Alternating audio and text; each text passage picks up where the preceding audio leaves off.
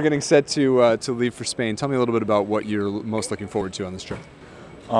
Spending time with the team and in a foreign country, somewhere where a lot of these people or a lot of our players haven't been yet. So it's going to be a new experience for us, and I'm looking forward to spending a lot of time just having a good experience with them.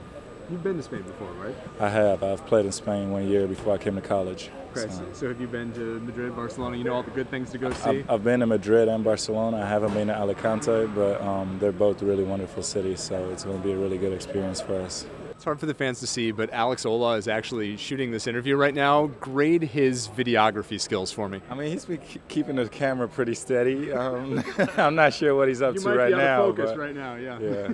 No, but he's a good guy, so I trust him. All right, Flight 62, we're going to Madrid. We're just about done with everybody getting on board, along with some cargo and the final loading of the bags. Once that's done, we'll be on our way. Our flight time tonight, 6 hours, 32 minutes. Hey, Wildcat fans, it's Gavin Skelly here. We're here in St. Augustine, having a great time, playing some basketball, ready for our first game tomorrow. I don't know what you guys have been doing back in Chicago, but, you know, we're missing home. We're out here 6 hours ahead of you guys, 7 hours ahead of you guys.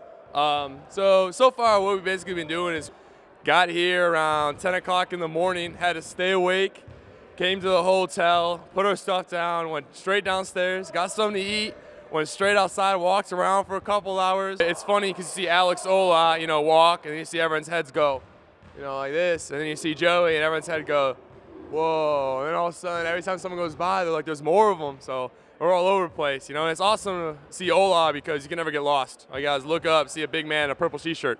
Now we're out here trying to get better and trying to get ready for our game tomorrow. Tomorrow, it's about winning.